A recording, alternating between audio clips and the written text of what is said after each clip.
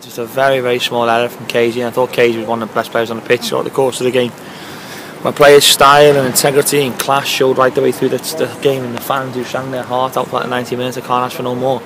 Sometimes in football you have to just accept the unfortunate side of it, and certainly today we've been dealt a very difficult blow. And come here today and we've done incredibly well, and it's a hard place to come to with the fans and that, and they've got some fantastic support and some very good players, and for 86 minutes, wherever it was, 7 minutes, we were fantastic, and unfortunately players make mistakes and they don't mean to, especially something like that, and it was just unfortunate that it crept in. So in the end, if we'd said before the game take a point, then we might have taken it. We've come here, put in a performance like that, very unlucky not to come away with all 3 points, and if there's any game we're going to take positives from, today is definitely the one.